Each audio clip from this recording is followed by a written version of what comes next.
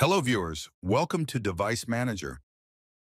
In this video, I will show you how to clear cache, junk files, and temporary files from your PC. It will definitely help to boost the performance of your computer. Without any further delay, let's get started.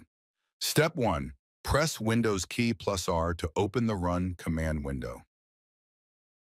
Type Prefetch. Click OK.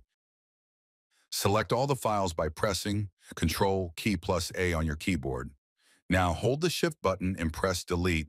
This will delete the files permanently from the system. Click OK. After that, let's go to Step 2. Step 2. Again, press Windows key plus R and open the Run command window. Type TEMPA and click OK. Press Control key plus A and select all the files. Hold the Shift button and press Delete, just like we did in the previous step. Hit Enter to delete the files permanently.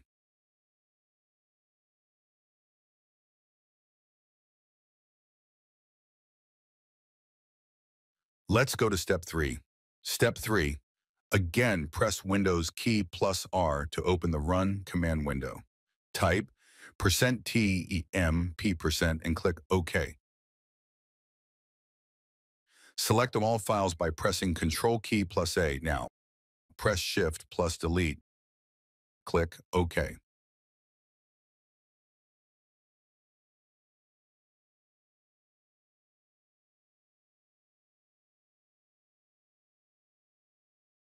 Moving to the last step, Step 4.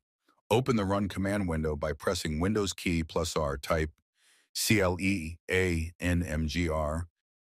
and click OK. Select the drive you want to clean up. Click OK.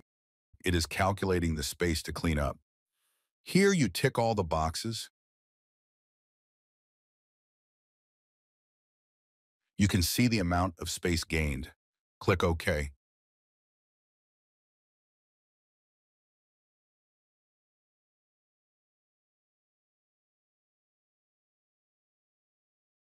The procedure is completed. You can see the difference after restarting your computer.